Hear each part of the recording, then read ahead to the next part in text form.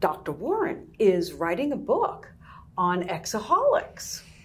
And the person said, what's an exaholic?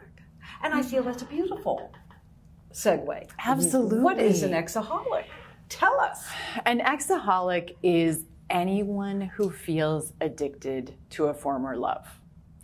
It's a person who feels so compelled, can't stop thinking about them, is obsessed about them, to the degree that when they actually break up, they really, really struggle to move on. And so I gave a version of that description. Yes, I gave a version. I said, I started out by saying, well, you know, there's addiction to alcohol and addiction to drug. Many people don't think that the brain gets addicted to love. And the person then said to me, oh, you mean when my friend used to sit outside her ex-boyfriend's house and watch when he came in and out? Yes.